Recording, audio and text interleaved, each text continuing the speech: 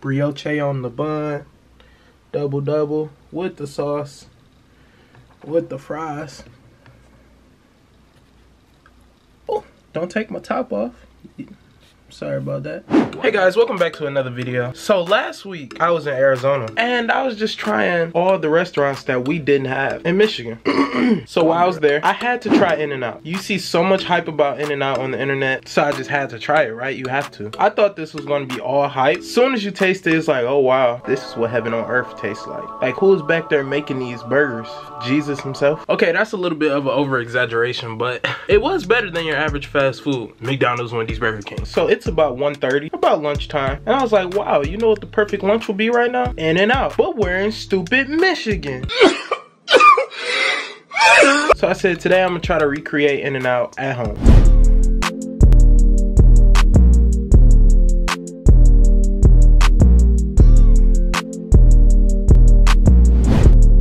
We got a #1 victory royale. Yeah, Fortnite, we about to get down. 10 kills on the board right now. The first thing we're gonna make is the sauce. So on the website that I was on, what's in this sauce is mayo, relish, ketchup, and vinegar. That's what the website said is in the sauce, but I'm not putting vinegar in it because I don't like vinegar. I don't know the exact ratios of this, but we're just gonna do it. Mayo. That was probably way too much. Ketchup and relish.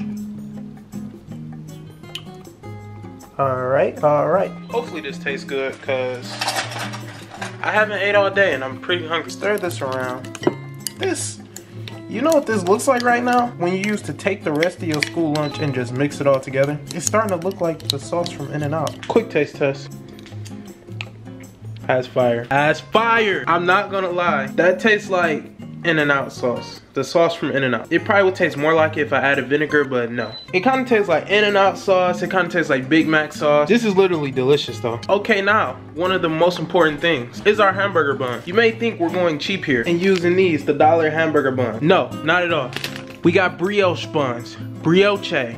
Oh my God, you got money. He nasty, but he got money though. We had to get fancy, so we had to get brioche bun. You see, it's 4 buns in here. This was $100 for the pack. My friend has gone down. I revived him. Now we're heading southbound. Okay, next, onions. What you wanna do, grab an entire stick of butter. Okay, don't grab an entire stick. This is already unhealthy. Do not use an entire stick of butter. Use about half a tablespoon of butter. About that much, more or less, I don't care. And put that into your pan. While that melts, you can cut up your onion. I already cut up mine. It's not perfect, but I don't care. And I didn't use the whole onion because it's just me.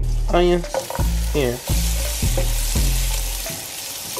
And now we're just gonna let those brown until they're brown. I don't know. So I'll be back when those are done. He said, hey broski, you got some heels in the shield pot? While those onions are cooking, as we know, In-N-Out has crinkle cut fries. Now if you thought I was gonna cut up fries, you are highly mistaken. We got bag fries. These are just going right in the air fryer. If I could cook everything in the air fryer, I would. Okay, onions are done. Kind of burnt, but brown. Take the onions out the pan.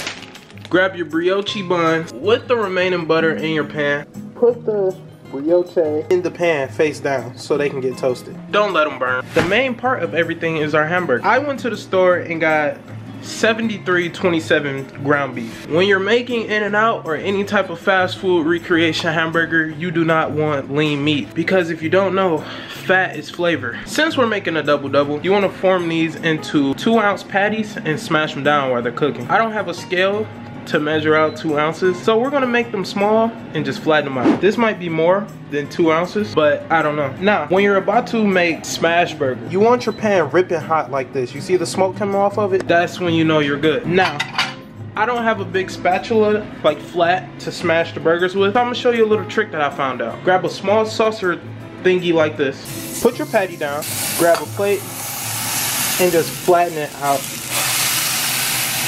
Put your weight on it, and just literally flatten it out. So you take the plate off, it will look like that. Now, we're not going for presentation here, we're going for flavor. Salt and pepper. This is a 2-hand pepper shaker, so I can't show you guys. I'm gonna flip this and hope I didn't burn it. Perfect. Okay, we make 1 more of those and then it's time for the presentation. We need cheese.